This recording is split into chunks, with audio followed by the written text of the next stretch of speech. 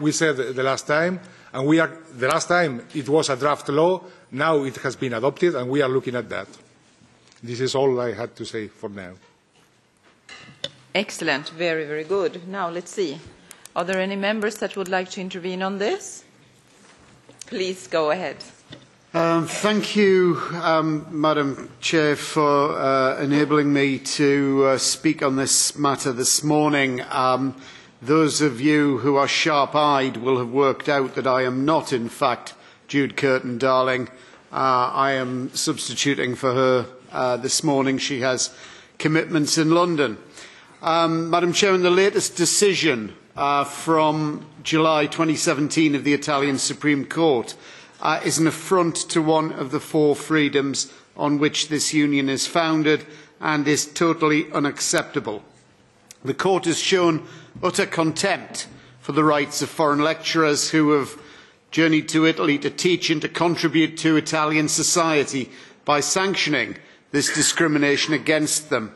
And it's all the more shocking that after nearly 40 years and six cases at the European Court of Justice, the European Commission has effectively thrown in the towel.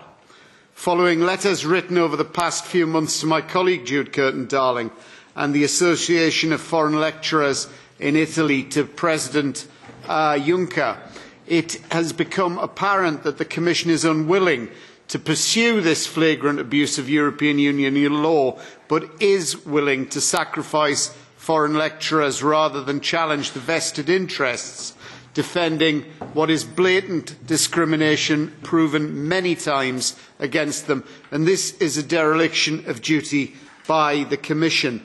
At a time when the European Union is working to secure the rights of citizens in the United Kingdom, if and when the United Kingdom leaves the European Union, it must show that there is actually determination to protect the rights of overseas citizens elsewhere within the European Union.